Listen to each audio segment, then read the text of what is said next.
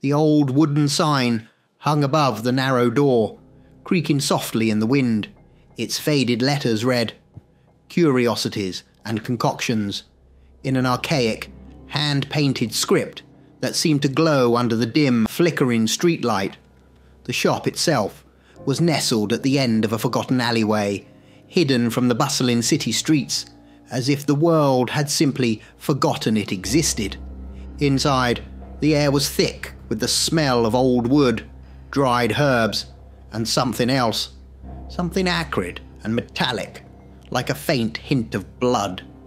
Dust motes danced in the beams of light, filtering through the cracks in the boarded-up windows. The shop's walls were lined with shelves that sagged under the weight of ancient tomes, glass bottles of all shapes and sizes, and strange objects whose purposes were better left unexplored. The shelves were cluttered with an eclectic collection of items: dried animal parts, twisted roots, shimmering powders, and vials filled with glowing liquids in every colour imaginable. An old cuckoo clock hung on one wall, its hands frozen at a time long past, a silent witness to the shop's secrets. A black cat sat perched on a high shelf, its yellow eyes following every movement with a knowing gaze. Behind the counter stood the shopkeeper. He was a tall, thin figure, cloaked in a dark, old-fashioned coat that seemed almost too large for his frame. His face was obscured by a wide-brimmed hat that cast a shadow over his sharp features, but his eyes, a deep, unsettling shade of grey, shone with a strange light. His hands, pale and slender, moved with a practiced grace as he polished a brass mortar and pestle, his fingers tracing the worn engravings on its surface. He was an ageless man, impossible to place in any specific era. His presence seemed to resonate with an aura of quiet authority, a sense that he had seen and known things far beyond the understanding of ordinary people. He hummed softly to himself, an old, eerie melody that seemed to echo off the walls, filling the shop with a sense of unease. The shopkeeper glanced at a large, ancient ledger on the counter, its leather cover cracked and worn with age. The pages were filled with names written in a flowing script, each entry accompanied by a description of a potion, a date, and a curious symbol beside it. Some names were crossed out, while others seemed to glow faintly, as if infused with a hidden power. A soft chime rang through the shop as the front door creaked open. The shopkeeper's lips curled into a faint smile as he looked up. It was always the same. Those who found their way to his shop were drawn by something deep within them, a desire, a need. He could sense it, smell it in the air like the first hint of rain before a storm. He turned to the large, wooden cabinet behind him and opened its ornate brass doors. Inside, rows upon rows of vials glinted in the dim light.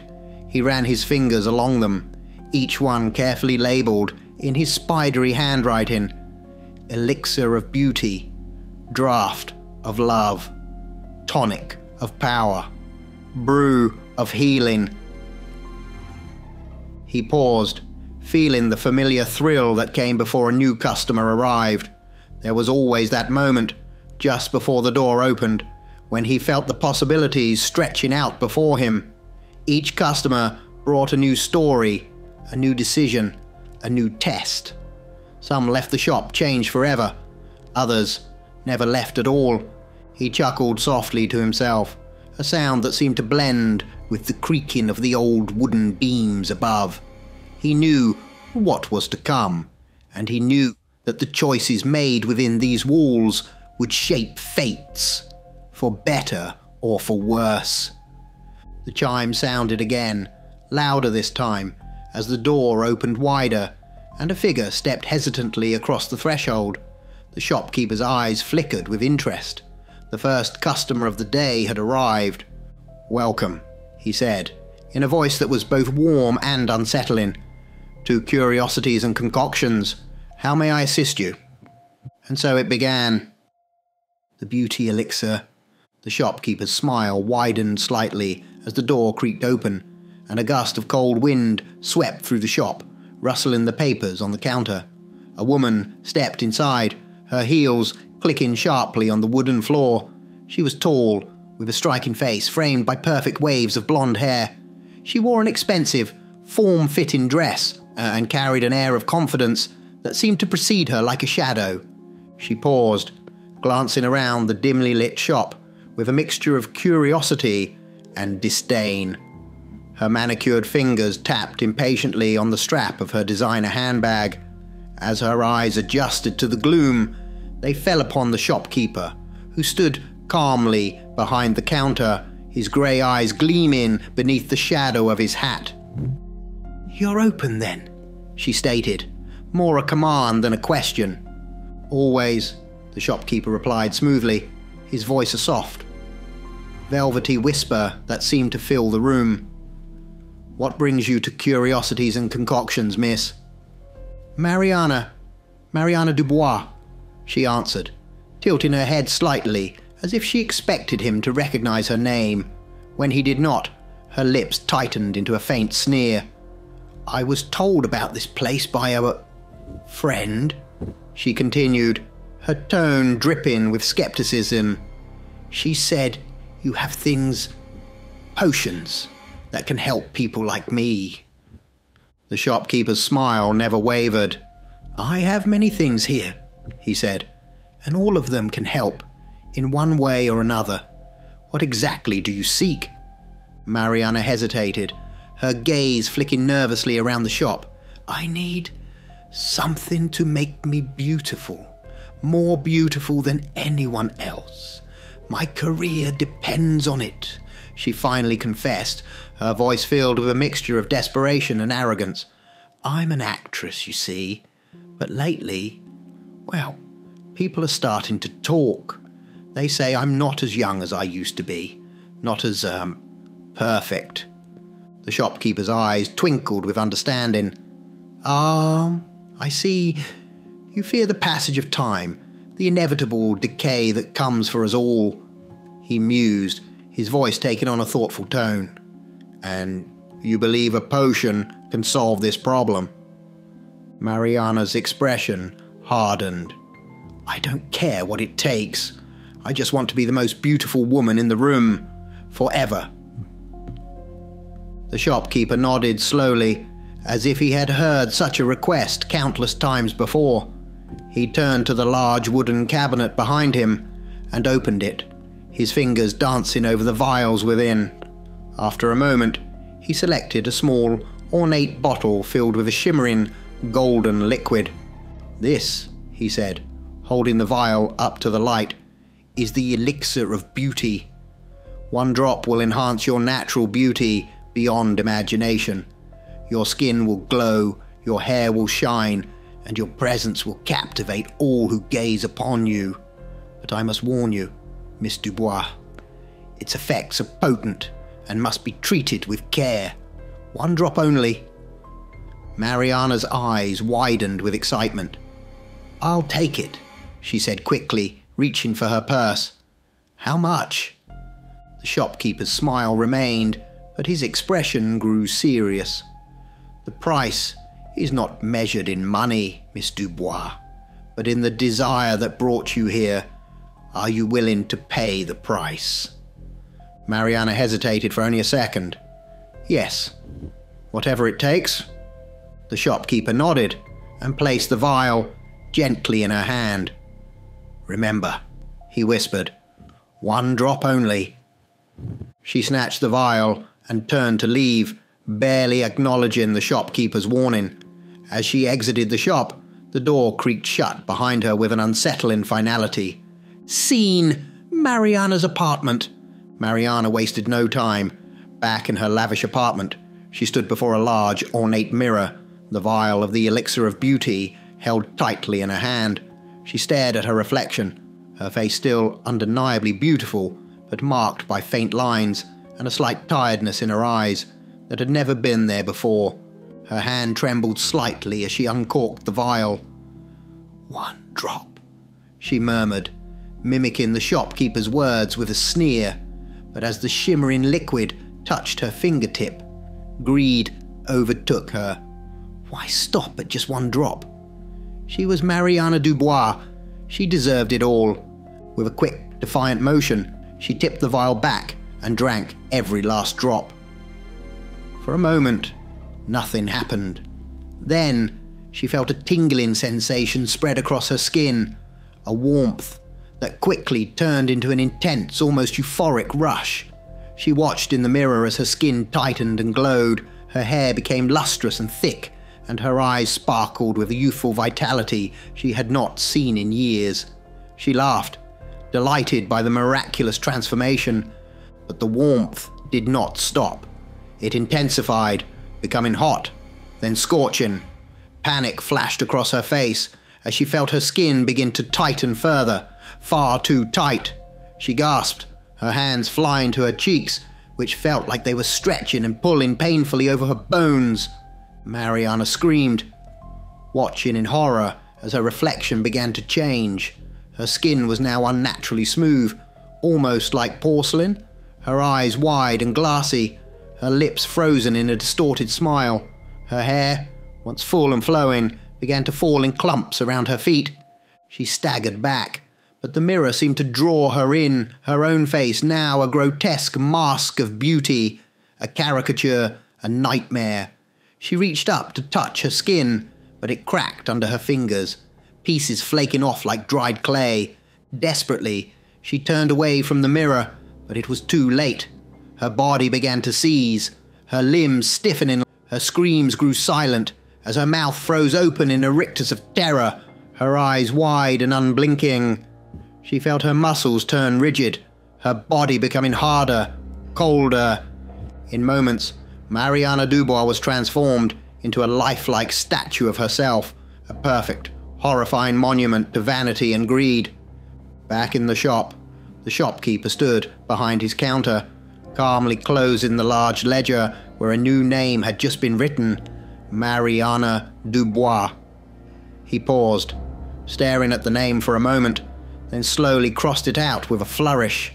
He chuckled softly and returned to polishing the mortar and pestle, his grey eyes gleaming with a knowing light.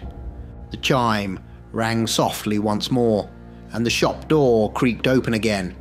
Another customer stepped in, drawn by an unseen force, and the shopkeeper's smile widened. "Welcome," he whispered, "to Curiosities and Concoctions.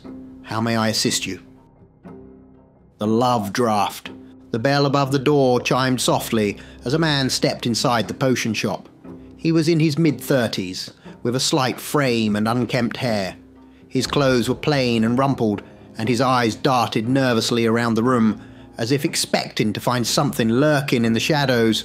His hands fidgeted with a worn hat, twisting it anxiously in his grasp. The shopkeeper looked up from his ledger, his grey eyes narrowing with curiosity. He could sense the unease radiating from the man, the scent of desperation that seemed to cling to him like a heavy fog. "Good evening," the shopkeeper greeted, with a calm, almost soothing tone. "How may I assist you?" The man hesitated, swallowing hard before speaking. I was told by a friend that you might have something to help me," he stammered, his voice barely above a whisper. The shopkeeper raised an eyebrow. "A friend, you say? Interesting. What is it that you seek?" The man shuffled his feet, his gaze flitting nervously around the shop. I need a potion," he confessed finally. "A love potion. There's this woman, Sarah. She doesn't even know I exist. I've tried everything, but she won't give me the time of day." The shopkeeper's expression remained neutral, but his eyes seemed to gleam with a strange light. "Ah, unrequited love," he mused softly. "A tale as old as time itself. And you believe that a potion could make her love you?" The man nodded quickly, his eyes pleading. "Yes, I just want her to notice me, to feel the way I feel, just once, to see what I see when I look at her." The shopkeeper leaned back slightly, his fingers steepled before him. "And are you prepared for the consequences?" he asked, his tone carrying a hint of warning. The man frowned. "Consequences," he echoed, his voice tinged with impatience. "I don't care about consequences. I just want her to love me." A faint smile played at the corners of the shopkeeper's lips. "Very well," he replied, turning to the cabinet behind him.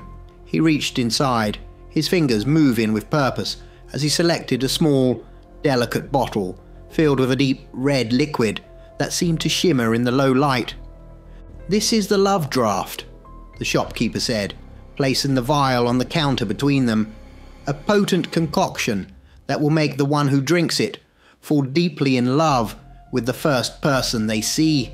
But I must caution you, love is a powerful force, and this potion will magnify that emotion beyond your wildest dreams and nightmares." The man's eyes were fixed on the vial, his breath quickening with excitement. "I'll take it," he said, reaching for his wallet. "How much?" The shopkeeper shook his head slowly. "The price, as always, is not in money, but in the desire that has brought you here. Are you sure you wish to proceed?" The man's hand trembled as he reached out and took the vial. "Yes," he whispered, almost to himself. "Yes, I'm sure." The shopkeeper watched him for a moment longer, then nodded. "One drop, and her heart will be yours," he said softly. "But remember, love is not a thing to be taken lightly." The man barely heard the warning as he clutched the vial tightly in his hand and hurried out of the shop, the door slamming shut behind him with an ominous thud. Scene: a cozy cafe. A few days later, the man found himself seated in a small, cozy cafe. Across the room, Sarah sat with a group of friends, laughing and chatting, completely unaware of his presence. His heart pounded in his chest as he watched her, his hand gripping the vial of the love draught hidden in his pocket. He waited until Sarah's friends went to order more drinks, leaving her momentarily alone. He took a deep breath, slipped the vial out of his pocket, and carefully poured a single drop of the red liquid into her coffee cup. The potion dissolved instantly, leaving no trace. He waited, his heart racing as Sarah took a sip. For a moment, nothing happened. Then, her eyes met his from across the room. She blinked, her expression shifting from curiosity to something more intense. A slow smile spread across her lips and she stood up, moving toward him with a sudden, purposeful stride. "Hello," she said, her voice soft and warm. I've seen you around, haven't I?" He felt a surge of triumph. "Yes," he replied, trying to keep his voice steady. I'm Michael." "Michael," she repeated, as if savoring the sound of his name. "I feel like I've known you forever." At first, everything was perfect. Sarah was attentive, affectionate, and seemed genuinely infatuated with him. They spent every moment together, and Michael felt a happiness he had never known. But soon, her attention began to feel suffocating. She would call him dozens of times a day, show up at his apartment unannounced, and follow him wherever he went. Her eyes held a manic gleam, and her love became obsessive, almost frantic. One night, Michael awoke to find Sarah standing over his bed, staring down at him with an intensity that sent chills down his spine. Her hair was disheveled, her eyes wide and unblinking.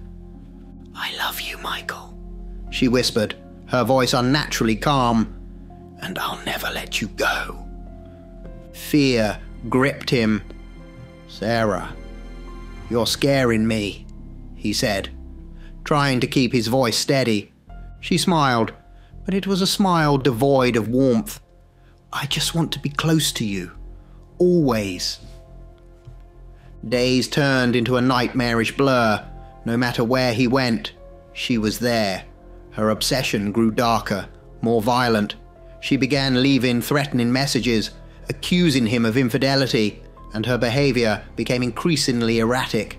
She screamed at him in public, her love turning into a terrifying, possessive rage.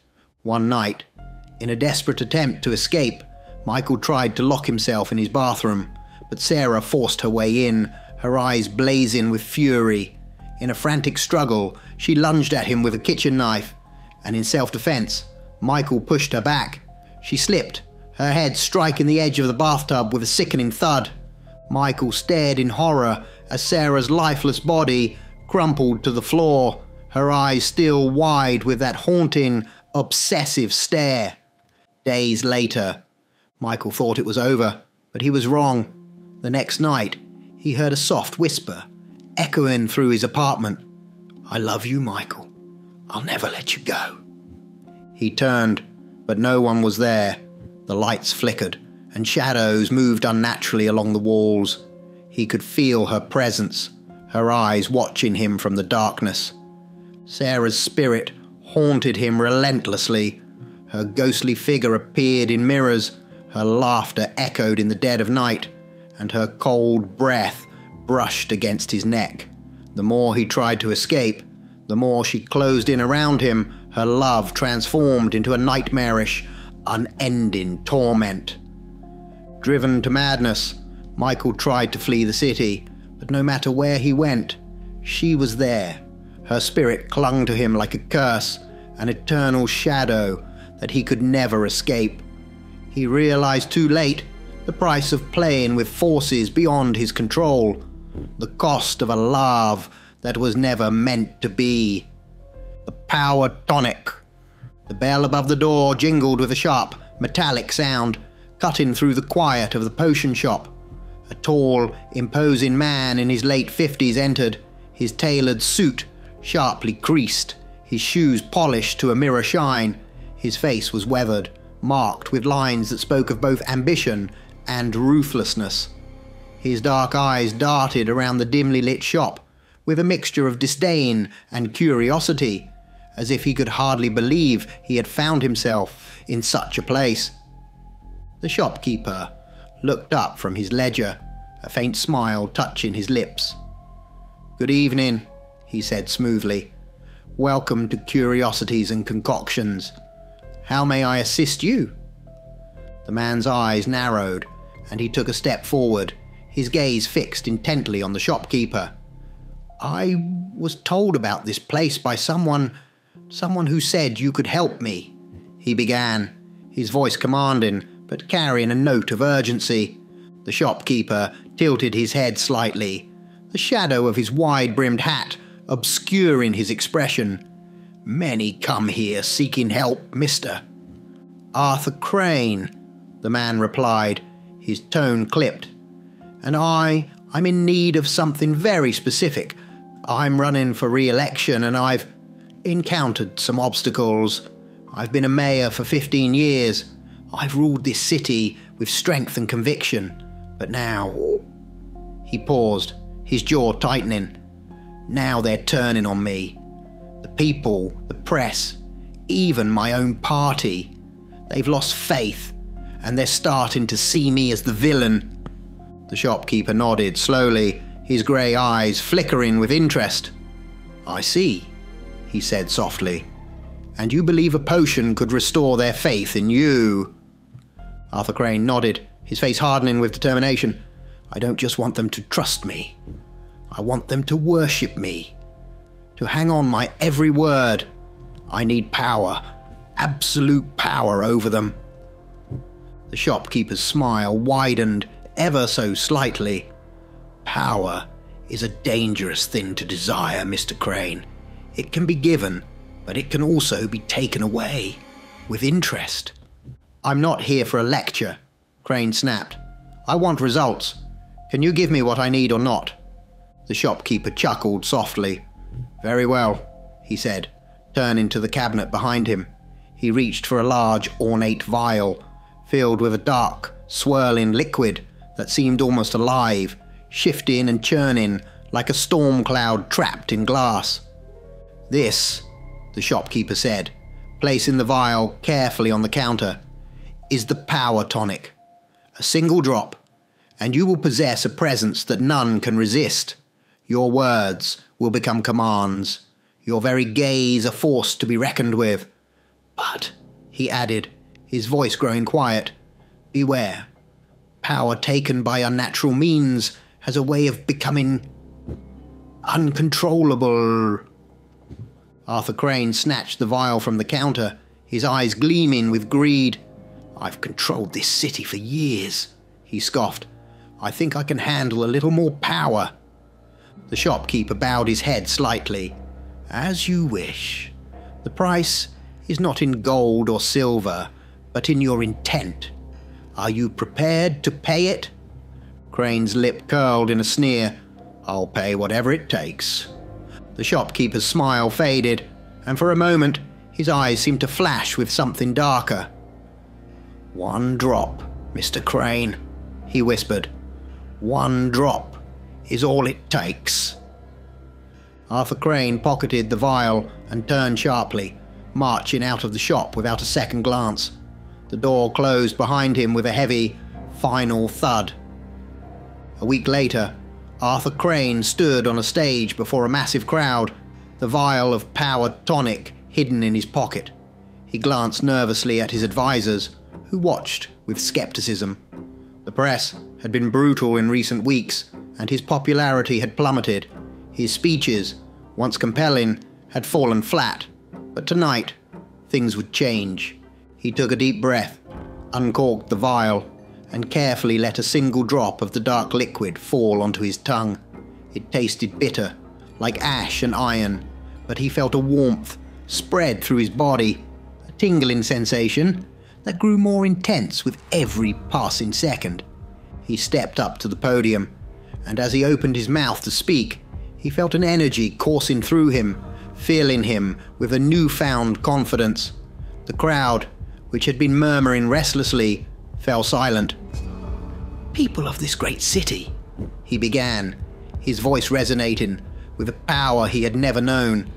I stand before you, not just as your mayor, but as your leader, your protector, your savior. The words seemed to echo, amplified by some unseen force, and the crowd responded immediately, their eyes wide, their expressions rapt. They cheered, louder than he had ever heard before, their faces filled with admiration and awe. He continued, his voice growing stronger, more commanding. With every word, the crowd grew more frenzied, their cheers more deafening. He felt a surge of triumph, a rush of euphoria. He had them in the palm of his hand, but as he spoke, he began to notice something strange. The faces in the crowd seemed to blur, their expressions shifting from admiration to something more unsettling. Their eyes grew wider, their mouths stretching into unnatural smiles. They began to chant his name over and over, their voices growing louder and more fevered until it became a deafening roar. Crane felt a chill run down his spine. He tried to speak, to calm them, but his voice came out as a whisper. He cleared his throat, tried again, but the words seemed to vanish into the air. Panic gripped him. As the crowd surged forward, their eyes fixed on him with a fanatical intensity. Crane fled back to his office, slamming the door behind him, his heart pounding. He could still hear the chants outside, growing louder, more insistent. He wiped sweat from his brow and reached for a glass of water, his hands trembling.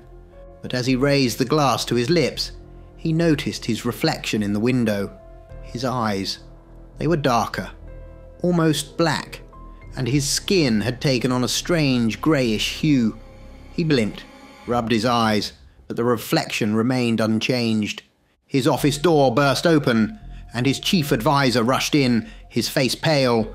Arthur, they're waiting for you, he stammered, his voice filled with terror. Crane turned slowly, his heart racing. Waiting for me? He repeated. They won't leave, the advisor said. They're chanting. They won't stop. It's like they're possessed. Crane's eyes widened in fear. He moved to the window and looked out. The crowd was still there, chanting his name, their eyes wide, their faces twisted into unnatural smiles. Suddenly, He felt a sharp pain in his chest, and he doubled over, gasping for breath. His skin burned. His bones felt like they were on fire. He clutched his chest, collapsing to the floor as a wave of agony washed over him. And then he heard it, a voice, whispering in his ear, low and sinister. "You wanted power, Arthur Crane, and now you have it." He looked up, his vision blurring, and saw a figure standing in the shadows of his office. It was the shopkeeper, his face obscured by his hat, his grey eyes gleaming with an unnatural light. What is happening to me?" Crane gasped, his voice trembling. The shopkeeper stepped forward, his smile cold and sharp. "You wanted power over others," he said softly, "but you didn't understand that power comes with a cost. You took from forces beyond your comprehension, and now they will take from you." Crane's eyes widened in terror as he realized the full extent of his mistake. The crowd outside was not just a crowd, it was a gathering, a cult, formed by the very power he had sought to wield. And now, they were his followers, forever bound to him. He tried to stand, but his legs refused to move. He felt his body stiffening, his muscles locking in place. He reached out, but his hands had turned to stone, his flesh hardening, his veins filling with cold, dark liquid. His screams were swallowed by the sound of the chanting outside, growing louder, more frenzied, as he transformed into a lifeless statue, a monument to his own ambition and greed. Back in the shop, the shopkeeper calmly closed his ledger, another name freshly written and crossed out, Arthur Crane.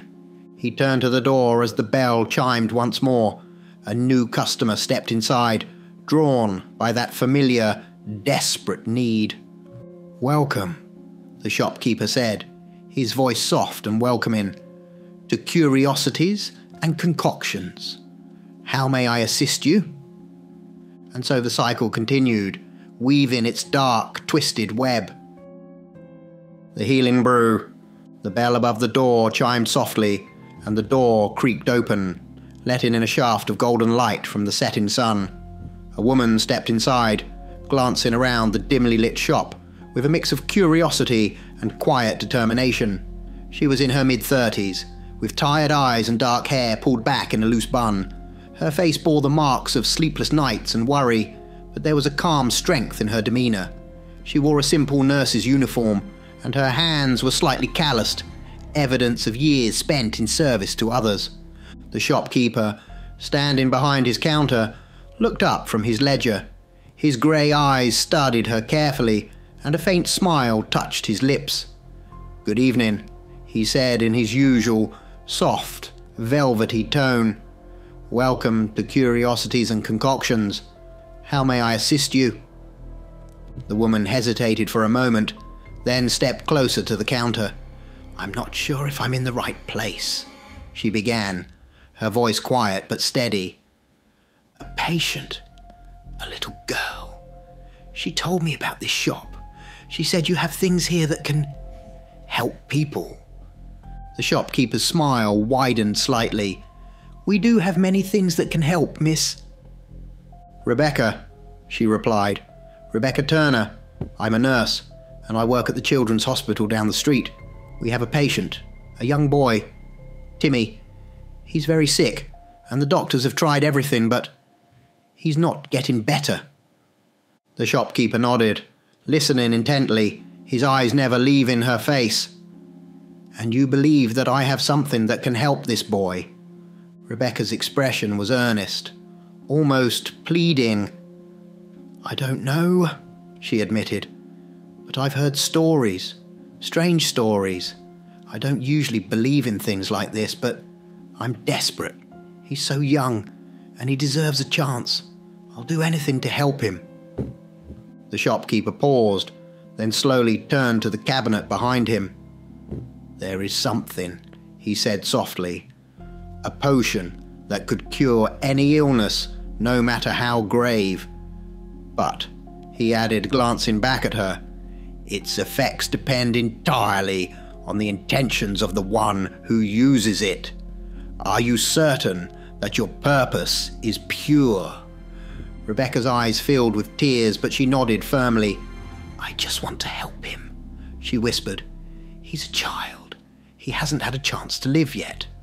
The shopkeeper reached into the cabinet and carefully selected a small, delicate vial filled with a clear, shimmering liquid that seemed to glow faintly in the dim light. He placed it gently on the counter between them. "This is the healing brew," he said. "A single drop will bring healing, but only if used with a pure heart and a selfless intent. I must warn you, however, any deviation from that path, any selfish desire, and its effects will turn unpredictable." Rebecca picked up the vial, cradling it in her hands as if it were the most precious thing in the world. "Thank you," she said, her voice thick with emotion. "I promise. I'll use it for good." The shopkeeper inclined his head slightly. "I believe you," he murmured. "But remember, the outcome is in your hands."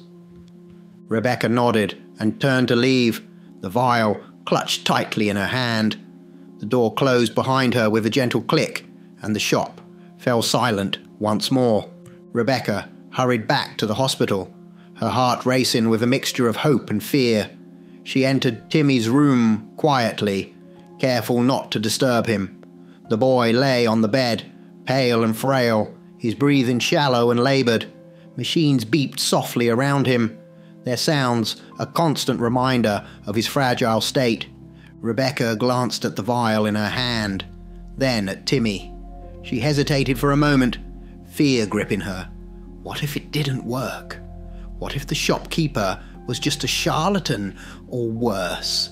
But then she looked into Timmy's innocent face, and she felt a surge of determination. She opened the vial and carefully let a single drop fall onto Timmy's lips. For a moment, nothing happened. The room remained quiet. The machines continued their monotonous beeping, and Rebecca's heart sank.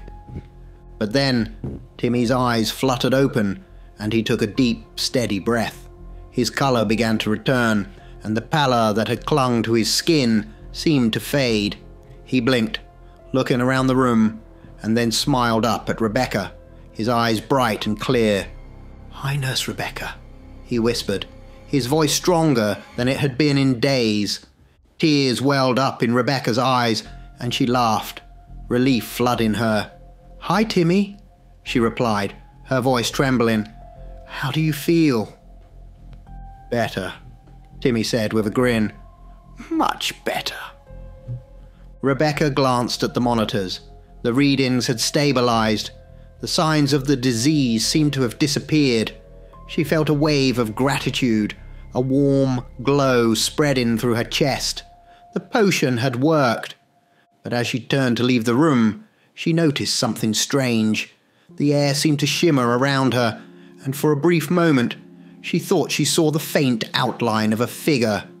A woman, dressed in an old-fashioned gown, standing by Timmy's bedside, her expression serene and gentle. Rebecca blinked, and the figure vanished. She shook her head, dismissing it as a trick of the light, and hurried out of the room. That night, Rebecca sat in her small apartment, holding the empty vial in her hand. She felt a sense of peace she hadn't felt in years. She had done something good, something that truly mattered. But a small voice nagged at the back of her mind, a question she couldn't quite shake. What was that figure she had seen? Was it real, or just her imagination? As she pondered, a soft knock sounded at her door. She stood, puzzled, and opened it. There stood the shopkeeper, his hat casting shadows over his face, his grey eyes twinkling with something unreadable. "Good evening, Miss Turner," he said politely. "I see the potion served its purpose." Rebecca frowned, surprised. How did you know?" The shopkeeper chuckled softly. "I know many things," he replied. "I simply wanted to ensure that you used it wisely. And it seems you have." Rebecca felt a shiver run down her spine. "Why did you help me?" she asked cautiously. "Why do you do what you do?" The shopkeeper's smile grew faint. "I provide opportunities," he said slowly. "A chance for people to choose, to show what is truly in their hearts. You, Miss Turner, chose well." Rebecca looked at him, searching his face for answers, but found only mystery. "Will there be consequences?" she asked quietly. The shopkeeper tilted his head slightly, considering her question. "For you? No. But remember, Miss Turner, the power of the potions lies not in the liquid, but in the intention behind it. You have used it for good, and for that, there is always a reward." He turned to leave, but paused at the door. "Take care, Rebecca," he said softly.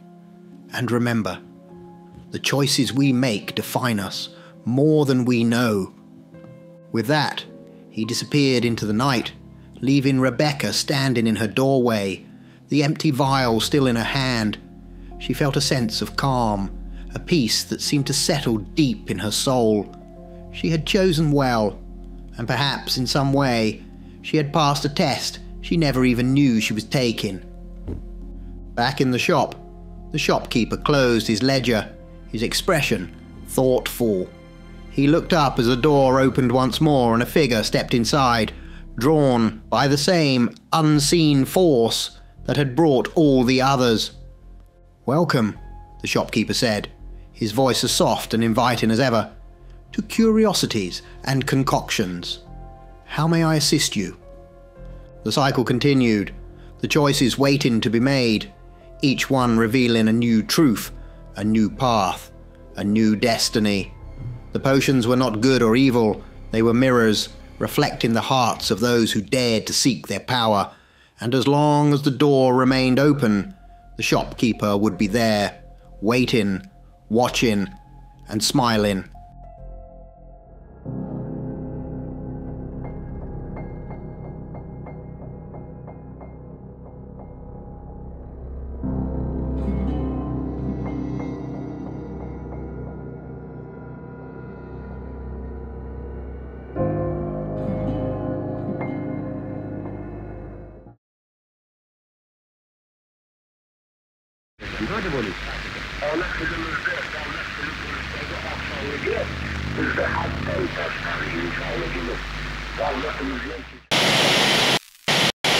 Ah, 3 a.m., the witching hour, a time when the veil between worlds is thin, when the night holds its breath, and something calls to you. Some say those who wake at this time are being watched, that something out there is stirring, reaching into your dreams.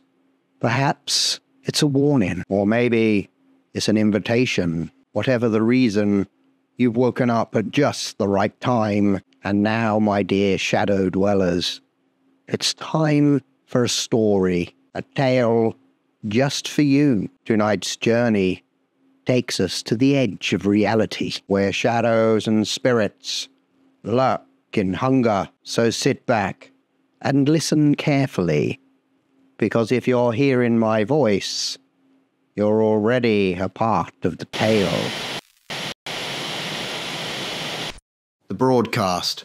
Crystal woke with a start, her breath quick and shallow. Her bedroom was cloaked in darkness, and the silence pressed in on her, thick and oppressive. She rubbed her eyes and glanced at the clock on the nightstand. The red digits glowed unnervingly bright. 3 a.m. An uneasy chill crept up her spine, and no matter how hard she tried, she couldn't shake the strange feeling that gnawed at her. There was something about the dead of night, something about 3 a.m., that made her feel as though the world was a little less solid, as if the veil between reality and something else was dangerously thin. Sleep wouldn't come. Not tonight. Crystal slipped out of bed, the cold wooden floor biting at her bare feet. She wandered downstairs to the kitchen, her mind restless. The old radio sitting on the counter caught her attention. Maybe some soft music would help ease her nerves. She flipped it on. Static crackled through the speakers, the harsh sound filling the kitchen with an eerie hum. She turned the dial, searching for something familiar, but the static remained. Just as she was about to give up, the static faded, replaced by a smooth, velvety voice. "Good evening, night dwellers," the voice purred. "You've tuned in at just the right time. Tonight's story is for someone very special, someone who may already be listening. This is the tale of Crystal." Her blood ran cold. Her name. The voice on the radio was speaking directly to her. She swallowed hard, her fingers tightening on the counter, but she couldn't bring herself to turn the radio off. The voice was calm, yet unnerving, as though it knew far more than it should. As Crystal stood there, the world around her began to shift. The voice faded, and her mind was pulled elsewhere, back to the moments that led her here. Crystal's days had been blending together for some time now. Everything felt strangely distant, as though she were living in a memory she hadn't quite learned yet. At work, she smiled at her colleagues, went through the motions, but the sense of wrongness never left her. It was as though something was watching her, something she couldn't see but could always feel, lurking just behind her. Then, the images started. It began innocuously enough, just a quick snap of her coffee cup one morning, a simple photo she took without thinking. But when she glanced at the photo later, she noticed something in the corner. A shadow, faint and distorted, almost like a smudge. She dismissed it at first, but the more she looked, the more unsettling it became. It wasn't just a shadow. It was a face. A twisted, gaunt face that seemed to leer at her from the background. Over the next few days, it grew worse. Every time she took a picture, whether it was of her desk, her friends, or even herself, there it was, the face, clearer with each shot, old, decaying, eyes hollowed out, as though it were leeching off her, as if, with each photo, the spirit in the images was getting closer, feeding on her energy. At night, she began to hear whispers, faint and distant, calling her name. They seemed to come from every corner of the room, growing louder as the hours passed.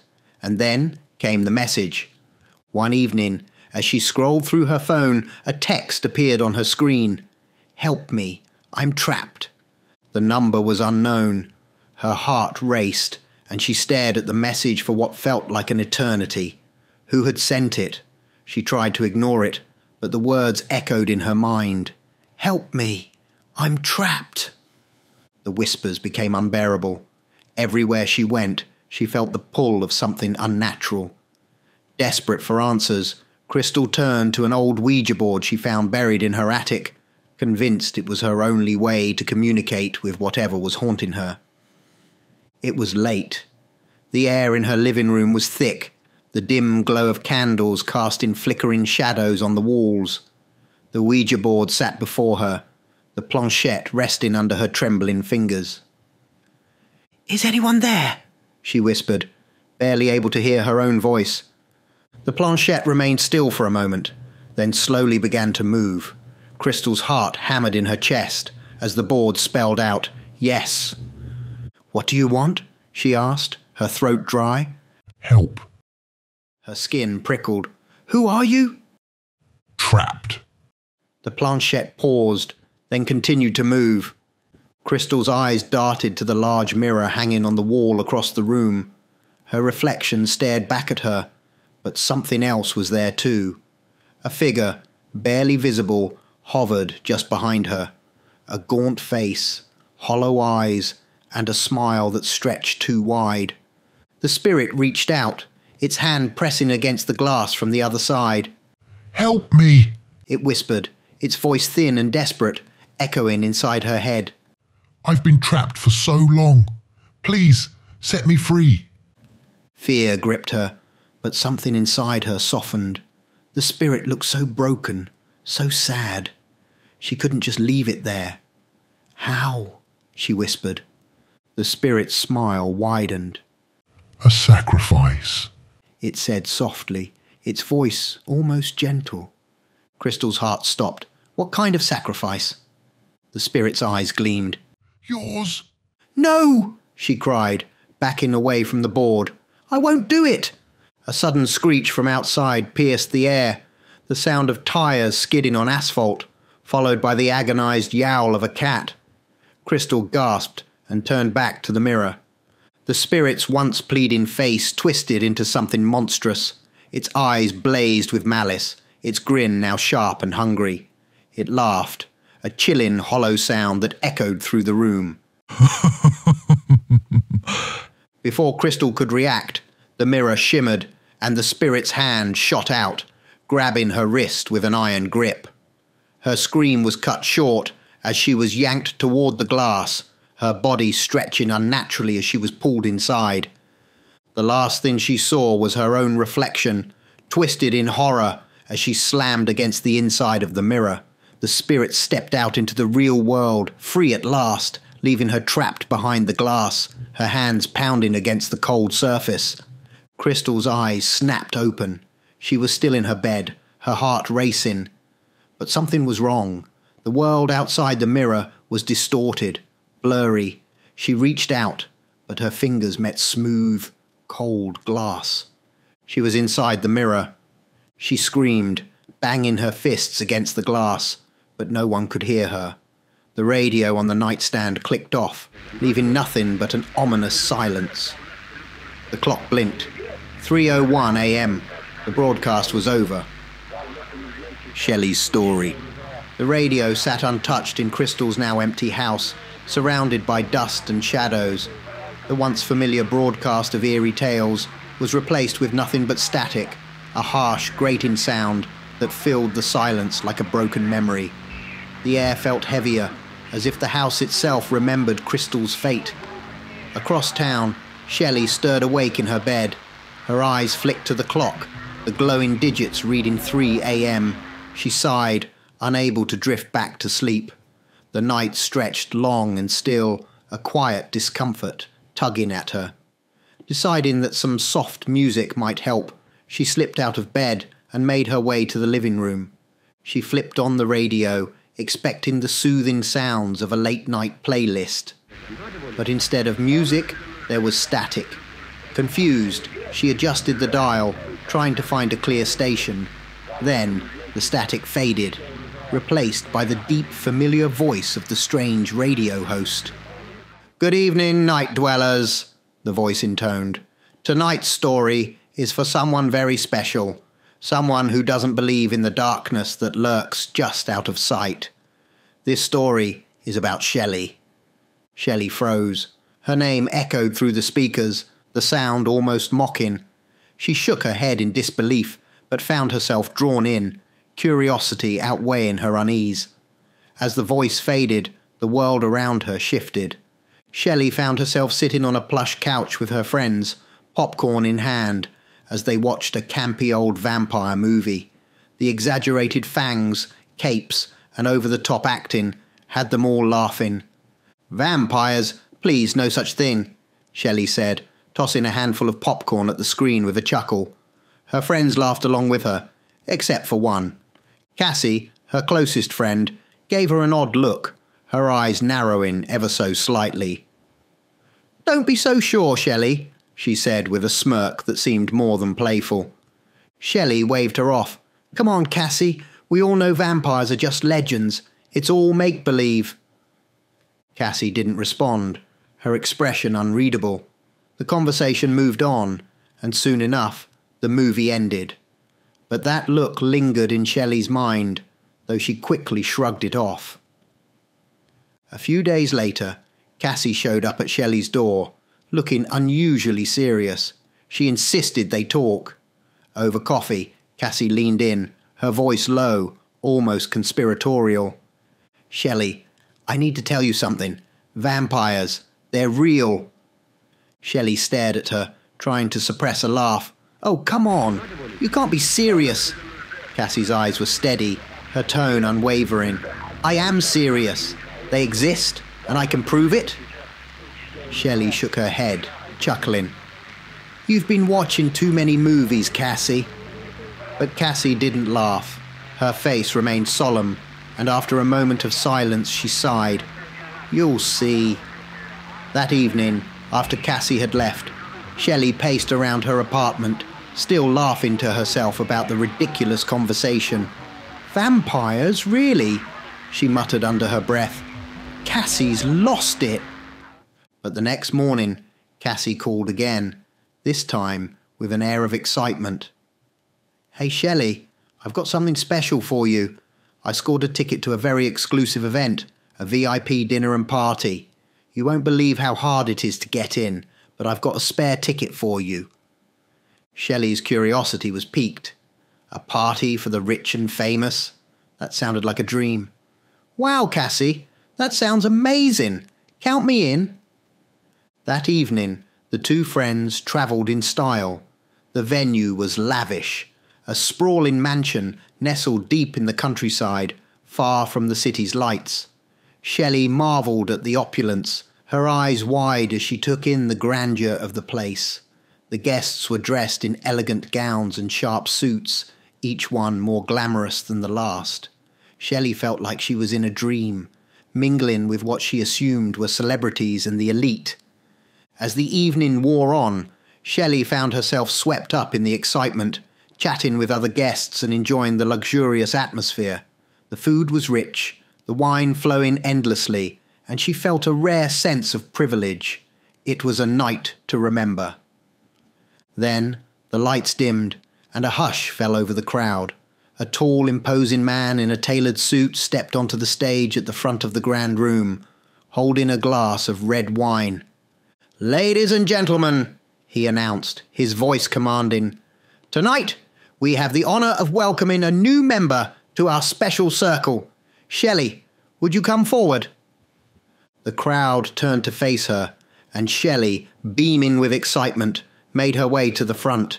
She grinned, thinking she was about to be welcomed into some elite society, maybe even make a name for herself among the powerful. The man's smile widened as he looked her up and down. "Tell me, Shelley, when did you turn?" Shelley blinked, confused. "Turn? What do you mean?" The man frowned, reaching out to grab her arm. He held it for a moment, feeling her warm skin. His eyes narrowed, and a murmur spread through the room. "She's warm," he said, his voice laced with disbelief. "She's not one of us." Shelley's smile faltered, her heart beginning to race. "I don't understand." Cassie's laughter echoed from behind her. Shelley turned, horrified, as her friend stepped forward, a wicked grin spreading across her face.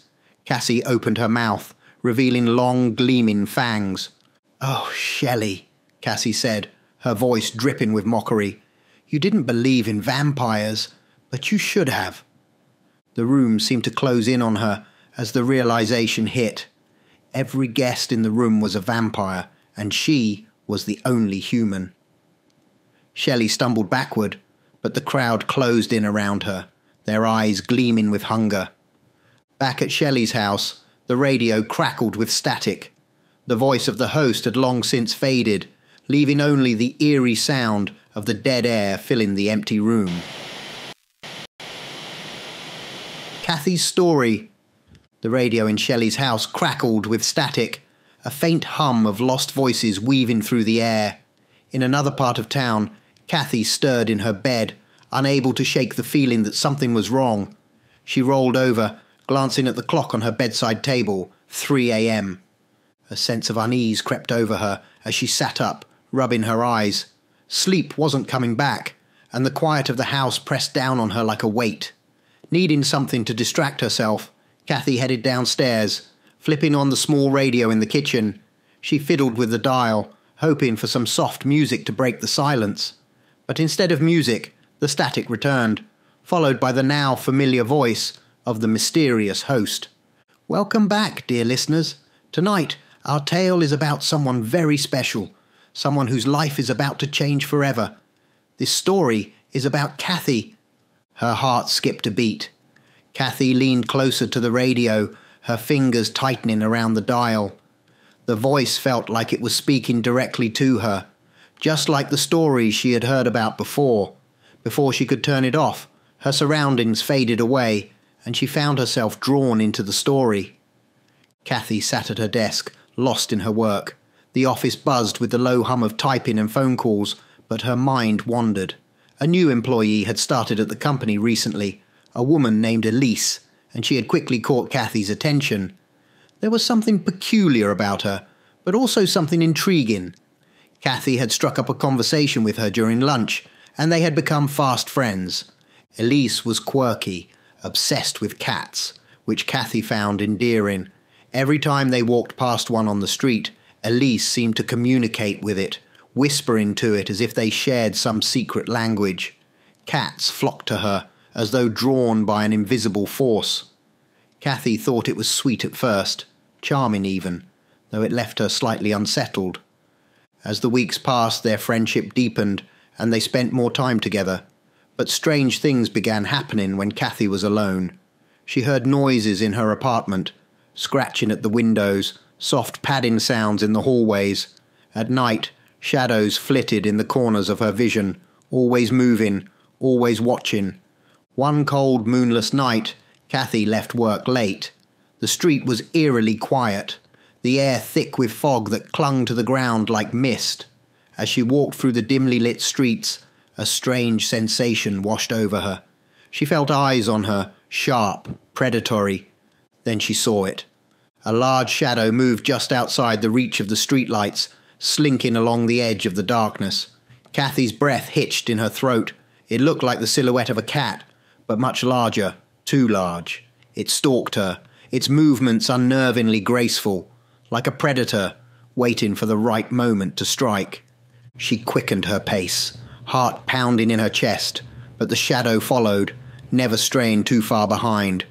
Her hands trembled as she fumbled with her keys at the door of her apartment, the feeling of being hunted settling deep in her bones.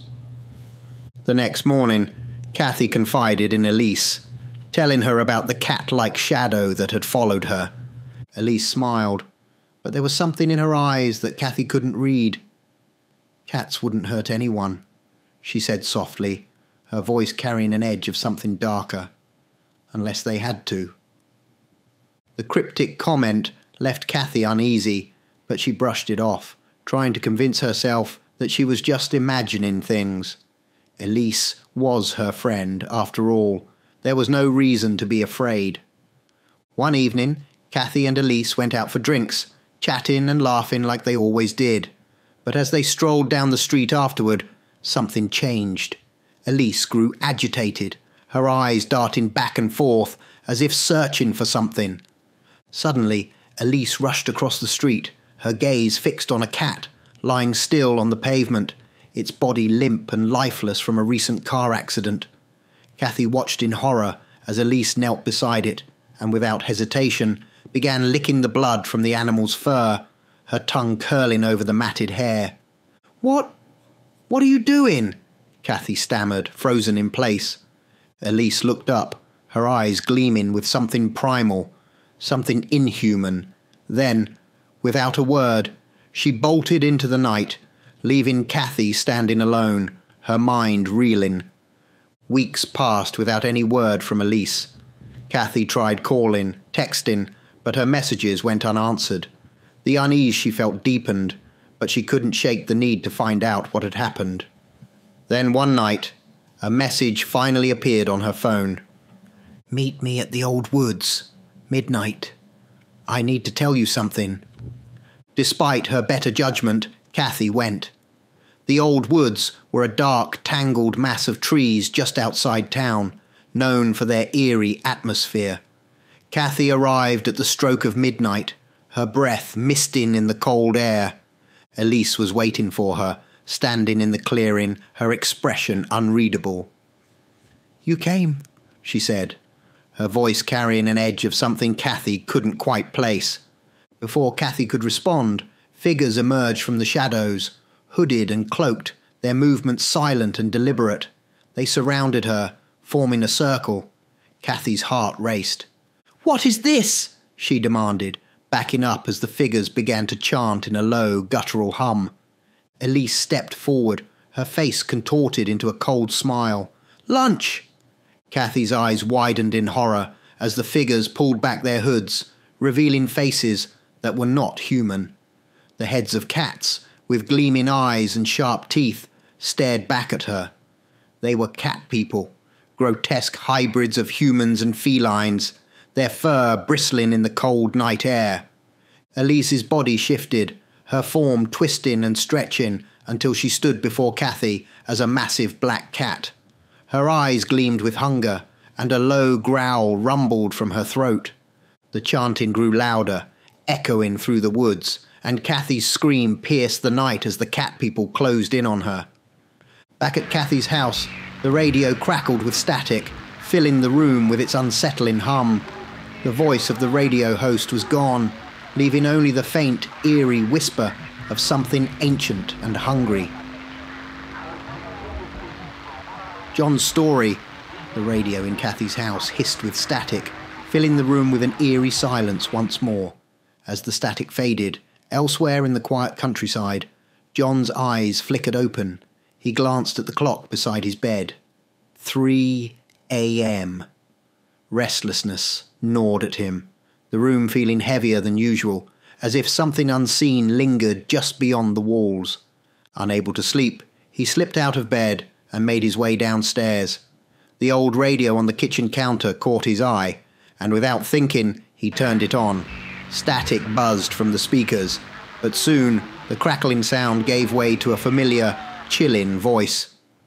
"Good evening, night wanderers. Tonight's tale is one of loyalty, love, and betrayal. A story about a man named John." John's hand tightened on the dial.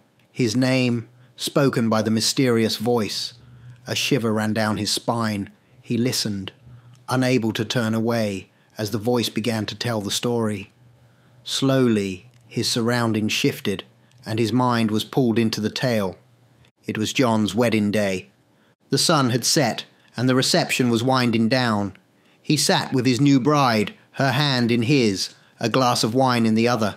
He was filled with joy, the kind of happiness that seemed boundless. "I'm so happy," he said to her, his heart full. She smiled, her eyes gleaming in the dim light. "So am I." After the party ended, they said their goodbyes and climbed into the car. She drove them deep into the countryside, far from the city lights, to a small cottage they had recently purchased. It was a beautiful, secluded place, perfect for their new life together. As they neared the cottage, she turned to him and said, "Our pack will be so happy here." John raised an eyebrow. "Pack?" "Our family, of course," she replied with a laugh, brushing it off, but the way she said it lingered in his mind, like a forgotten memory trying to resurface. Weeks passed. The honeymoon glow had faded, and something unsettling began to grow within John. He noticed strange things, dark shapes moving outside in the shadowy fields beyond the cottage. Sometimes he heard the distant howls of wolves, though he knew wolves didn't roam these parts. Every night, the same sounds would echo through the woods, too close for comfort. His wife dismissed his concerns. "You're just imagining things," she said, smiling sweetly. "Wolves haven't been in this area for years." But John couldn't shake the feeling of being watched. He swore he saw a man wandering near the edge of the property late at night, lurking just out of sight. Each time he brought it up, his wife assured him it was nothing more than reflections or shadows. Months passed, and the strange occurrences became more frequent. John often found himself awake at odd hours, staring out the window into the darkness, waiting to see the figure again. And then one night, his wife told him she was pregnant. He was overjoyed. "That's amazing!" he exclaimed, pulling her into his arms. "Our pack will finally arrive," she whispered, her words sending a shiver down his spine. "Thank you, John, for helping us grow stronger." The night of the birth came quickly. His wife insisted on staying at the cottage to deliver the baby, refusing to go to the hospital. John tried to protest, but she wouldn't hear it. She seemed calm, almost eerily so, as she prepared herself for what was to come. When the time came, John did his best to help, The labour was fast, almost unnatural. Before he knew it, 2 newborns were placed in his arms, twins, but as he looked at them, his joy turned to horror. The babies were covered in fur. Their tiny bodies were hunched, with unnaturally long teeth that gleamed in the low light. John gasped, backing away in shock. What is this?" he stammered, his heart racing. His wife sat up, her smile twisted, her eyes glowing in the darkness. "Our pack," she said simply. Suddenly, the door to the cottage burst open with a loud crash. A man, tall, wild-eyed, stepped inside. John's blood ran cold. It was the same man he had seen lurking outside for months. John's wife smiled warmly at the man. "Daddy's home," she said. The man grinned, his lips pulling back to reveal sharp, gleaming fangs. His eyes locked onto John, cold and calculating. "You've done your part, John," the man said, his voice low and guttural. "But you are not one of us. You're not part of our pack." Before John could react, the man's body began to contort and twist, bones cracking and elongating. His face stretched into a snout, his teeth growing longer and more vicious. Fur sprouted from his skin as he shifted into a terrifying werewolf, towering over John. John's wife stood by, cradling the furry, monstrous newborns, watching with satisfaction as the werewolf lunged at her husband. John's scream filled the small cottage, echoing into the night. The scene shifted back to John's house. The radio on his kitchen counter sputtered with static, the voice of the host gone, leaving only the unsettling crackle of dead air. The story was over. The final broadcast. The dim light from the ancient radio station flickered weakly, casting long shadows across the room. Dust swirled in the air, disturbed by the faint breeze that seemed to come from nowhere and everywhere all at once. The equipment was old. Antiquated knobs, dials and switches cluttered the console, their metallic surfaces worn down by years of use. An aged hand, gnarled and weathered with time, reached out from the darkness, its fingers trembling ever so slightly as they hovered over the dials. The skin was thin, almost translucent, the veins beneath pulsing faintly with an otherworldly glow. Slowly, with deliberate care, the hand turned the final dial, the static that filled the room quieting into silence. The old microphone crackled faintly, but the voice that followed was smooth, calm, and rich with the weight of centuries. "That concludes tonight's broadcast," the voice murmured, dripping with satisfaction. "Our dear listeners have heard their tales, and for those who weren't listening, they will soon. Until tomorrow, my night dwellers." With a slow, almost ceremonial movement, the hand reached for the end broadcast button. As it pressed down, a soft click echoed through the room. Suddenly, the entire radio station began to change. The walls, once solid and cluttered with wires and old posters, began to melt away, dissolving into thick, swirling shadows. The console flickered, its metal frame turning to mist, leaving nothing but an empty, dark void where the equipment once stood. Fog rolled in from every corner, enveloping the room in a dense, cold haze. The floor itself seemed to evaporate, leaving behind a vast emptiness beneath. The entire station was dissolving into something far less real, far less tangible, as if it had never truly existed. The voice, still calm, spoke one last time, its tone filled with quiet amusement. "For all those waking in the night, don't forget to tune in. Tomorrow at 3 a.m. we'll be waiting." The fog swirled and thickened until everything, station, equipment, and the presence behind the voice vanished into the night. Only the silence remained, heavy and foreboding, as the world turned back to darkness, ready to greet the next unsuspecting listener. And somewhere, out there in the night, another clock ticked toward 3 a.m.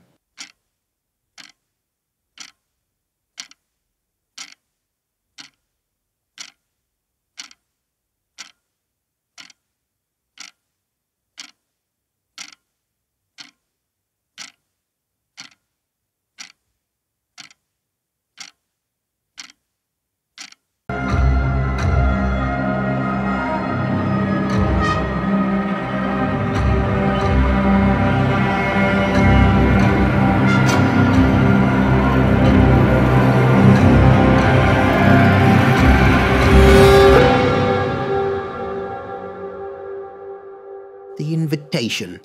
The limousine rolled to a halt on the gravel path, its engine purring like a beast waiting to be unleashed. One by one, 4 individuals stepped out into the misty night, their shoes crunching on the stone path leading up to the mansion's foreboding iron gates. The gates creaked shut behind them, sealing them into a world they knew nothing about. The mansion loomed ahead, draped in shadow and ivy that twisted like gnarled fingers up its walls. Every window was dark, offering no glimpse of what lay inside. The air smelled of damp earth and decay, a hint of rot lurking just beneath the surface of civility. Inside, the dining room was all luxury, a sharp contrast to the eerie exterior. A long, polished table stretched out before the guests, 5 seats arranged with precision. 4 were already filled by the bewildered attendees, each one exchanging furtive glances, their nerves barely masked by forced smiles. "This place," one of them murmured. "It feels off, doesn't it?" Another guest, a tall woman, shivered slightly, though the room was warm. "Did anyone say why we're here?" They didn't need to wait long for an answer. The heavy wooden doors at the far end of the rooms creaked open, and in walked the host, tall, gaunt, with an unsettling smile that never quite reached his hollow eyes. He moved like a shadow, slipping into place. His voice, smooth as silk, but colder than the grave, echoed across the room. "Welcome, my honoured guests. You have been selected for something truly special. A prize, if you will, a chance to share, to reveal the very essence of who you are." He gestured toward the table. "There are 5 seats. 4 for you, my dear guests, and 1 for myself, the humble host of tonight's event." The guests shifted uncomfortably, but curiosity outweighed their fear. They sat, each one sipping from their wine glasses, though the taste had begun to sour. The host's eyes gleamed as he spoke again. "Now, shall we begin? Our first guest, Mr. Harris," he said, turning toward the man at the far end of the table. Harris, a large, gruff man, straightened in his chair. His eyes darted around nervously, and a bead of sweat trickled down the side of his face. "Mr. Harris, let us recount your legacy." Story 1. The Swamp Man. The room darkened. The walls seemed to disappear, and the guests were no longer in the mansion.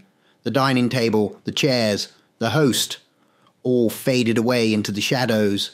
In their place, a night sky flickered above a desolate, fog-covered swamp. The sound of croaking frogs and the distant hum of insects filled the air as the story unfolded like a dream or a nightmare. Harris was a man with no conscience. He took what he wanted: money, belongings, even the last shreds of dignity from those who crossed his path. His words were always cold, sharp as a dagger, and he'd often sneer, "Everyone comes from the swamp," as if the world and the people in it were as filthy as the muck he rose from. On a dark, storm-riddled night, Harris was driving home after his latest exploit, robbing an old neighbour of the last money they had to survive the winter. The storm raged overhead, the wind howling through the trees as rain battered his windshield. The tyres screeched against the slick road, and before Harris could react, his car skidded off the road, crashing into the swamp. The last thing he remembered was the cold water swallowing him whole. For weeks the police searched the area. They found his car, half buried in the mud, but there was no sign of Harris. People whispered about his disappearance, but few cared. He had no friends, no family, only enemies and debts left in his wake. The swamp, it seemed, had claimed him like so many others before, but Harris was not dead. Months passed, and beneath the murky, still waters of the swamp, something stirred. Deep below, buried in the thick mud, Harris opened his eyes. The weight of the swamp pressed down on him, cold and suffocating. His lungs burned, but somehow he did not drown. His body, bloated and decayed, began to rise to the surface, drawn by some dark, unnatural force. The moon was full the night Harris emerged. His head broke the surface, then his shoulders, his arms. The water slid off his withered frame, thick with moss and slime. His skin, once pale and coarse, had become a grotesque mixture of rot and plant life. Moss clung to him, and his flesh, sickly green and grey, peeled like dead bark from a tree. Hollow eyes stared out from a face that was barely human. He stumbled onto the road, water dripping from his limbs. In the distance, headlights glowed through the mist. A car idled by the side of the road, its engine still running. "Help," Harris croaked, his voice low and cracked like dried leaves underfoot. He approached the car, waving weakly for assistance. But the moment the driver saw him, their face twisted in horror. They slammed the car into gear, tires screeching as they sped away into the night. Harris was left alone, his mind clouded with confusion and growing terror. As he walked toward town, the world seemed to recoil from him. The animals fled, rabbits darting into the underbrush, birds taking flight in panic. The air grew colder with each step, the night darker. At the edge of town, Harris spotted a couple walking under the dim glow of streetlights. His heart quickened. He reached out to them, desperate now. "Please help me," he cried, but his voice was more of a rasp, like wind through dry reeds. The couple turned, their faces frozen in terror. They screamed and bolted, vanishing into the night without a second thought. Harris stumbled forward, his steps growing heavier, his legs feeling less and less his own. Finally, he arrived at what had once been his home. The front door was different, freshly painted, the garden tended. He knocked, the sound echoing like a death knell in the silent night. When the door opened, a woman stood there, but she was not the one Harris remembered. She took one look at him and shrieked, slamming the door so hard it rattled the windows. Harris, frantic, ran around to the back. Maybe she would listen if she saw him again. He didn't know what was happening, but he needed help. As he approached the back window, he caught his reflection in the glass, and the truth hit him like a punch to the gut. The figure staring back was no longer a man. His eyes were sunken, skin sloughing off in places, his body twisted and overgrown with moss and vines, his mouth gaping in eternal horror. He stumbled backward, gasping, his mind screaming in denial. The back door swung open. The woman stood behind a man holding a shotgun. "There it is!" she screamed. "The monster!" Harris raised his hands in surrender, pleading, but his words were lost in the rasp of his decayed throat. "Please." The man didn't hesitate. The shotgun roared, and Harris felt the impact tear through him, sending him crumpling to the ground. Back to the diner. The scene snapped back to the dining room. The guests sat in stunned silence, the tension thick enough to choke on. Harris sat at the end of the table, his face pale, his hand trembling as it gripped his wineglass.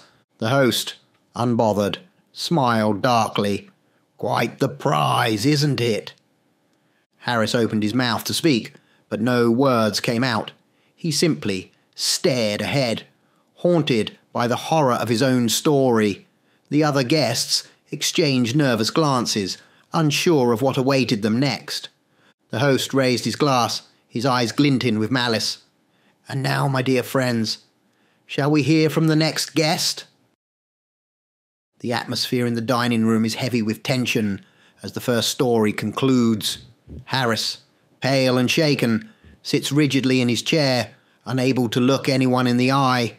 The other guests fidget nervously, glancing between each other and the host, who stands at the head of the table, his ever-present grin unsettling in the flickering candlelight. The host raises an eyebrow, turning his gaze toward the next guest, a woman draped entirely in black, her dark eyes cold and calculating. "And now, it is time to hear from you," the host says smoothly, his voice oozing with dark anticipation. "You have quite a fascinating story, don't you?" The woman shifts in her chair, but remains silent, her expression hard as stone. The room begins to darken again, the walls fading, the table dissolving into shadow, until the guests find themselves no longer in the mansion, but drawn deep into her life. Story 2. The Cat Lady. The scene unfolds inside a dimly lit house, cluttered with old furniture and strewn with discarded belongings. But one thing stands out. Cats. They are everywhere, perched on windowsills, lying atop bookshelves, weaving between the legs of chairs and slinking through every corner. The house smells of musty fur and cat food, and the sound of their constant meowing fills the air like a discordant chorus. The woman moves through the house with purpose, her lips twisted in a satisfied smirk, as she pets one of the sleek black cats that rubs against her leg. "I don't need people," she mutters, scratching the cat under its chin. "Cats are better than any human. Loyal, loving, deserving. People, nothing but scroungers, beggars." She stands by the window, peering out at the street below, watching the world go by with disdain. Whenever someone knocks at her door, seeking charity or a bit of help, she turns them away without a second thought, her heart hardened over the years. Her family? She had long since dismissed them, refusing to entertain their calls or letters. "They'll get nothing from me. When I'm gone, every penny, every scrap of this house will go to my precious cats. They deserve it more than any of those leeches." One afternoon, on her way back from the pet store, her cart loaded with bags of cat food, she strides through the crowded marketplace. She barely notices the old woman in her path, selling small bundles of lavender wrapped in silver foil. "Buy some lavender, dearie?" the old woman asks kindly, holding out a small bouquet. The woman in black scoffs, brushing her aside. "Out of my way, you old hag!" As she barges past, the old woman stumbles and falls to the ground, her flowers scattering across the cobblestones. "Oh, please," the gypsy woman pleads from the ground. "Just a small favour for a little lavender." The woman glares down at her, lips curling in disgust. "I have no time for you or your stupid flowers. My cats are hungry." She crushes one of the fallen lavender bundles under her heel and marches off without another word. Behind her, the old gypsy woman mumbles something under her breath, her voice low and filled with an ancient bitterness. "You like cats so much," the old woman whispers. "Then a cat you shall be. I curse you to walk the world as one of them, until you learn what it means to be alone." The woman, of course, hears nothing, too wrapped in her own selfishness to care. Days pass. One night, she wakes suddenly, her room shrouded in darkness. Something feels wrong, though she can't quite place it at first. She sits up, blinking at the strangeness of the world around her. Everything seems larger. The bed, the room, the very walls of her house loom around her, towering like cliffs. Confusion sweeps over her, and she leaps from the bed, only to land on 4 paws. Her heart races as she scrambles to the mirror.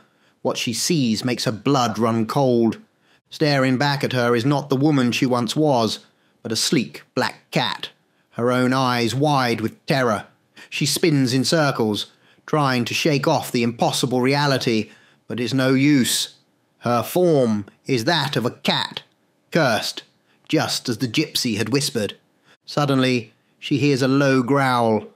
Turning, she sees her beloved cats, once her companions, her cherished pets, hissing and snarling at her, their fur bristles, their claws unsheathed, and their eyes glow with a feral intensity. They no longer see her as their caretaker. Now, she's just another creature in their territory. The cats lunge at her, scratching and biting with wild ferocity. She screeches in pain and terror, racing through the house, trying to escape the relentless onslaught. Desperately, she spots an open window and leaps through it, narrowly avoiding their claws. She lands with a thud in the neighbour's yard. Disoriented, She scrambles to her feet, her tiny heart pounding in her chest. The world is unfamiliar, vast and overwhelming. Panic rises within her as she tries to make sense of what has happened. But before she can catch her breath, a deep, menacing growl echoes from the shadows. She turns, her eyes widening in horror as she sees them. 2 massive Rottweilers, the neighbour's dogs she had always complained about. They stand there, teeth bared, their eyes fixed on her with deadly intent. The realization comes too late. She is no longer the woman with control over her life. She is prey, and before she can even think to run, the dogs pounce. Back to the diner. The scene dissolves, the fog of the woman's fate lifting as the guests find themselves once again in the dining room. The woman in black is silent, her expression blank, but her hands tremble ever so slightly. The other guests look at her, uneasy, their discomfort palpable. The host chuckles softly, swirling the wine in his glass. "Oh, what a tragedy," he murmurs, "and yet so fitting." The woman stares at the host, her lips parting as if to protest, but no words come. Instead, she sits in stunned silence, the weight of her story hanging heavily in the air. The host leans forward, his eyes glittering with dark amusement. "Who's next?" The tension grows thicker with every passing moment. The woman in black remains seated, her face pale, her story weighing heavily on the group. The other guests exchange uneasy glances, unsure of what to expect next. The host's grin never falters as he turns his attention to the man sitting across from her. "Ah, Mr. Carter," the host says, his tone both amused and sinister. "You've always had a fascination with things ancient, haven't you? Tell us, how far does your obsession go?" The man, Carter, a tall figure with thinning hair and sharp features, clenches his fists on the table. His jaw tightens as he stares at the host, but he says nothing. The room begins to fade once more, and as the shadows creep in, the scene changes, drawing the guests into Carter's world. Story 3. The Pharaoh's Curse. Carter has always been a man consumed by one passion: ancient Egypt. Though he wasn't born Egyptian, the culture, the mysteries, the grandeur of the pharaohs and the towering pyramids have captivated him his entire life. He works at a museum as a curator, specializing in Egyptian artifacts, and spends his days surrounded by relics of the past, mummies, sarcophagi, and all things ancient. It is an obsession that drives him. For Carter, Egypt is the pinnacle of human civilization. One evening, as he sips coffee with friends at a cafe, they engage in a heated debate about the construction of the pyramids. "I'm telling you," one of his friends says with a smirk, "the pyramids are impressive, sure, but nothing compared to modern engineering. Look at the skyscrapers we build today. The pyramids, not that big a deal when you think about it." Carter slams his fist on the table, glaring at his friend. "You're wrong. The pyramids are far more than just stone and mortar. They are a testament to intellect, spirituality, and power beyond anything we have today. Everything about Egyptian civilization is superior, more advanced, more intellectual, more in tune with the cosmos. You're blind if you can't see it." His friends exchange awkward glances, shrugging off his outburst with uneasy laughter, but Carter seethes with frustration. He knows the truth. Egypt holds secrets far greater than anyone realizes, and soon he will be closer to that truth than ever before. A few days later, an object arrives at the museum where Carter works. It is small and ancient, an exquisite golden scarab, encrusted with faded gems, its surface etched with hieroglyphs that speak of long-forgotten rituals. The moment Carter lays eyes on it, he feels a strange pull, an almost magnetic force drawing him closer.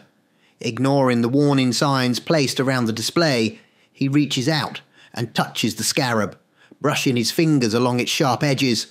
In an instant, a sharp pain shoots through his hand. He pulls back, staring at the fresh cut on his finger, blood dripping onto the museum floor. He shrugs it off at first, but as the days pass, strange things begin to happen. At night, Carter dreams of the museum, but not as he knows it. In his dreams, he wanders the darkened halls, guided by something unseen. He watches himself perform rituals, arcane ceremonies, chanting in a language he has never learned, summoning powers he does not understand. The dreams grow more vivid each night, until he sees something that makes his blood run cold.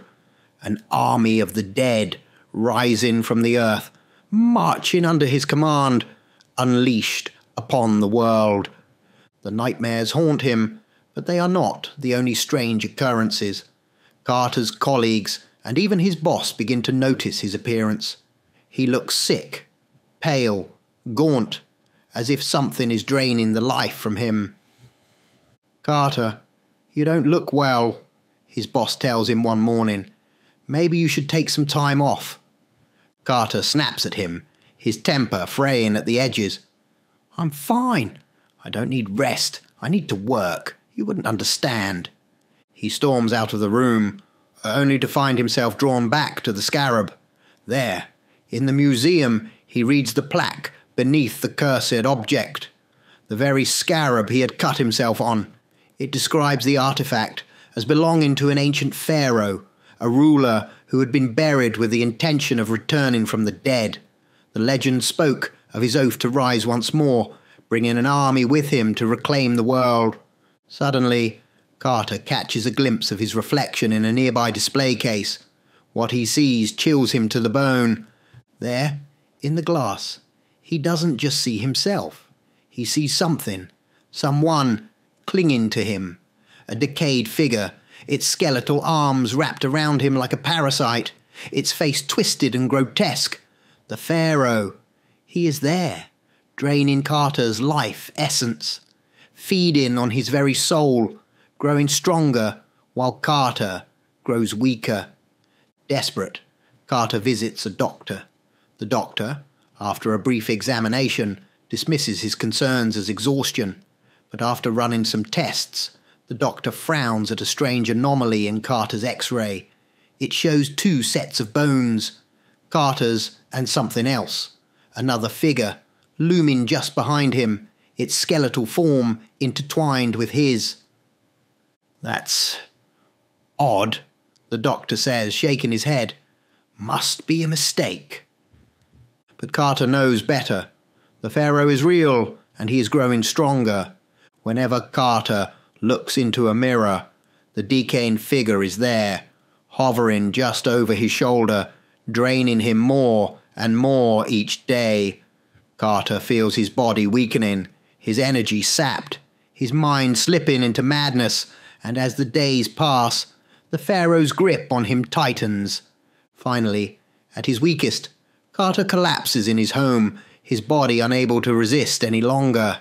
He feels the ancient presence take over, flooding his veins with the power of the undead. His eyes snap open, but they are no longer his own. The pharaoh speaks through Carter's mouth, his voice ancient and cold. "With this body, I shall raise my army of the dead, and I shall bring hell upon the earth." Carter, now nothing more than a vessel for the pharaoh, stands, his body moving under the control of a force far older and darker than himself. He walks out into the night, his mind screaming, trapped inside his own body, as the pharaoh prepares to unleash his ancient curse upon the world. Back to the diner. The scene shifts back to the dining room, where the guests sit in stunned silence. Carter slumps in his chair, his face pale and drenched in sweat. He trembles, unable to meet the other's eyes, knowing that his story is far from over. The host chuckles darkly, raising his glass. "Ah, the power of the ancients, and the price one must pay for such knowledge." Carter shivers, his hands gripping the table, as if trying to ground himself in reality. But the others know. It is already too late for him. The host's eyes gleam with wicked delight as he turns to the next guest. "Shall we continue?" The air is thick with tension as the host turns his gaze towards the final guest, a woman named Kathy. She shifts uneasily in her seat, sensing that her turn has come. The host, with a knowing grin, leans forward. "Ah, Kathy," he says, his voice silky and mocking. "An artist of sorts, I believe. Tell us, have you ever truly understood the depth of the art you work with? Or perhaps some pieces are better left forgotten?" Kathy stiffens, her fingers tightening around the stem of her wineglass. She opens her mouth to respond, but the room begins to fade, the edges of reality blurring as the story of her life takes shape. Kathy had always loved art. Her work as an art restorer allowed her to spend her days immersed in the beauty of the past, carefully preserving masterpieces that had stood the test of time. Her colleagues respected her skill, and the museum where she worked often entrusted her with delicate, centuries-old pieces. One day, Kathy is assigned a new project. A large dark painting arrives at the museum, discovered in the basement of an old decrepit mansion that had been abandoned for years. The painting is old, 17th century they believe, and depicts a shadowy figure, a nobleman dressed in black, standing in a dimly lit room. The canvas is badly deteriorated, the colours faded and cracked, and the nobleman's face is almost entirely scratched out, as if someone had tried to erase his identity. Kathy is immediately drawn to it, feeling a strange, inexplicable connection to the piece. She's eager to restore it, to bring the figure back to life. But as soon as she begins her work, strange things happen. The first incident occurs late one night, when Kathy stays behind in the museum after hours. She's alone in the dimly lit restoration room, carefully working on the painting, when she hears a soft whisper, just barely audible, like the faintest breath of wind. She looks around, but there's no one there. She shrugs it off as her imagination, but over the next few days, the whispers grow louder, more persistent. They seem to come from the painting itself, a faint murmur of words she can't quite make out. Still, she tells herself it's nothing, just the isolation of working late at night. But then she begins having nightmares. In her dreams, Kathy finds herself wandering the museum's empty halls. The walls seem to stretch and warp, twisting in ways that make no sense. The lighting flickers, and the temperature drops until her breath hangs in the air. In the distance, she sees the figure from the painting, but he's no longer confined to the canvas. He walks through the halls, moving toward her, his face still a blur, a shadow where his features should be. Each night, the dreams grow more vivid, more terrifying. The figure follows her, silent but relentless, his presence heavy with malice. During the day, Kathy throws herself into her work, determined to finish restoring the painting. But with each stroke of her brush, she notices something unsettling. The nobleman's face, once barely visible, is becoming clearer on its own. No matter how carefully she works, the image seems to restore itself faster than she can explain. Her colleagues notice her change in demeanour. They comment on how tired she looks, how pale and gaunt she's become. She brushes off their concerns, but deep down, she knows something is wrong. The painting is doing something to her, draining her energy, consuming her thoughts.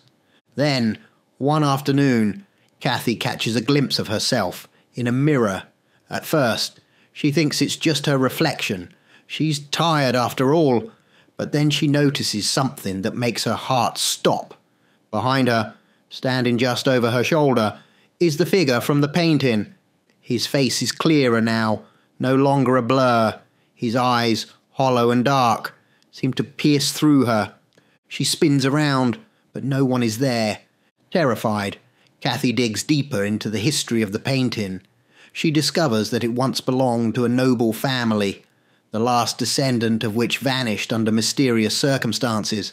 The painting had been scratched and damaged deliberately, she learns, by the nobleman himself before his death. The legend claimed that he had been cursed, his soul trapped within the portrait for eternity, seeking a vessel to escape. And now Kathy realizes with growing horror she is that vessel. In a panic, Kathy tries to destroy the painting. She throws it to the ground, slashing at it with a knife, tearing at the canvas. But as she does, she feels an icy force gripping her, freezing her in place. The painting, despite her efforts, begins to mend itself. The rips close up, the scratches fade, and the nobleman's face becomes clearer than ever. In her reflection, Kathy sees the truth. The nobleman's spirit has latched onto her, draining her life force, slowly taking over her body. Her face has become gaunt, her skin pale, and her eyes hollow, just like his.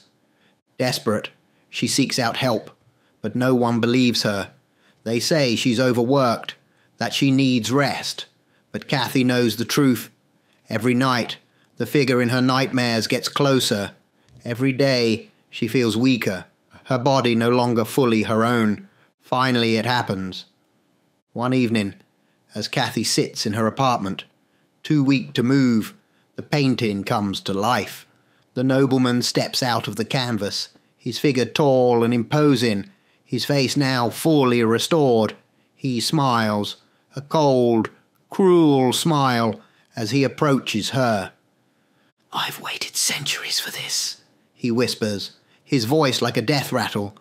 "You've given me what I needed. Your life, for mine." Kathy tries to scream, but no sound escapes her lips. The nobleman places his hand on her chest, and she feels her strength draining away completely. Her vision blurs, darkness closing in, as the nobleman takes her place in the world.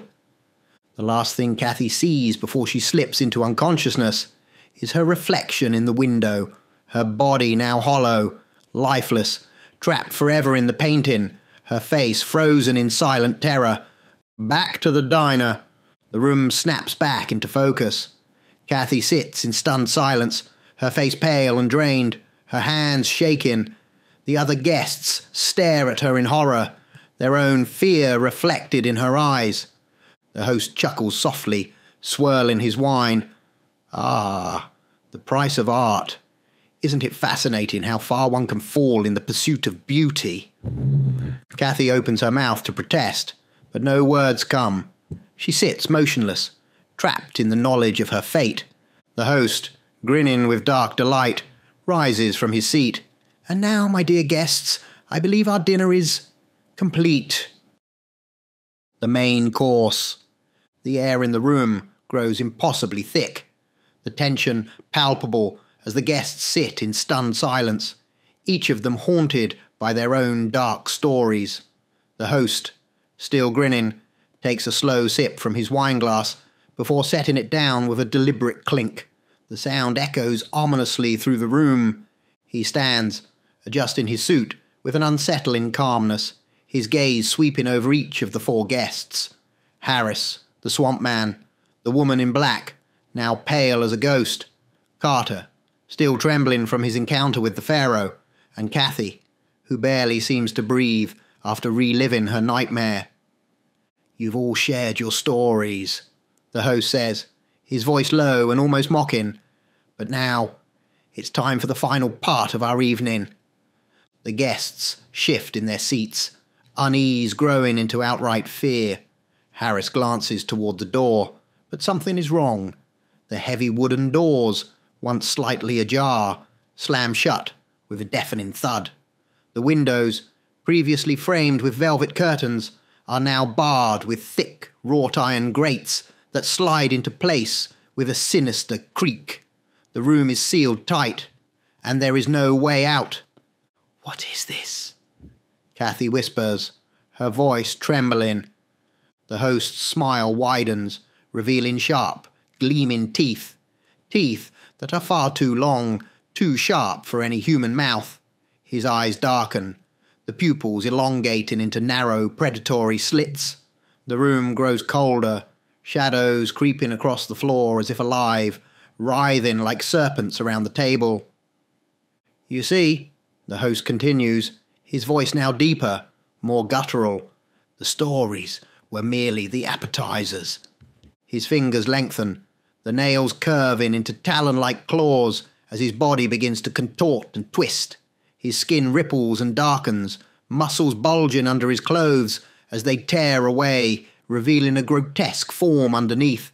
His face elongates, his jaw unhinging like that of a serpent, rows of razor-sharp teeth glinting in the dim light.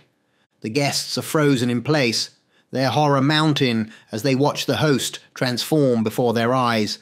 He is no longer a man, but something ancient and monstrous, a creature that has lurked in the shadows of nightmares for centuries, waiting for the perfect moment to strike. "The main course," the creature snarls, its voice dripping with malevolence, "is you." Harris leaps from his chair, scrambling for the door, but it's no use. The locks hold firm, the door unmoving. He pounds against it, screaming for help, but no one is coming. The creature moves faster than they can comprehend, its long clawed arms reaching out. Harris is the first to be dragged across the floor, his screams piercing the silence as the creature's jaws descend upon him. Blood splatters across the floor, the sickening sound of flesh tearing filling the room. The woman in black tries to crawl under the table, her hands shaking, but the creature is upon her next. Its talons pierce her skin as it drags her into the shadows, her cries of terror echoing in the darkness. Carter, pale and trembling, backs into a corner, muttering under his breath, trying to summon the strength to fight, but it's no use. The creature's gaze falls on him, its eyes glowing with hunger. With a single, swift movement, it lunges at him, its jaws clamping down, muffling his final scream. Kathy, the last remaining guest, stares in horror, her mind unable to process the carnage unfolding around her. She tries to run, but the shadows seem to pull at her, trapping her in place. The creature turns its attention to her, its monstrous face inches from hers, its breath hot and rancid. "You've all shared such wonderful stories," it hisses, its voice a low growl, "but nothing compares to the tale of a soul devoured." Kathy's scream is cut short as the creature sinks its fangs into her neck, the room filling with the grotesque sounds of feeding. The end. Outside, the mansion stands in eerie silence, its dark windows offering no glimpse of the horrors within. The once peaceful night is shattered by the sound of blood-curdling screams that echo through the air, only to be swallowed by the night. And then, silence.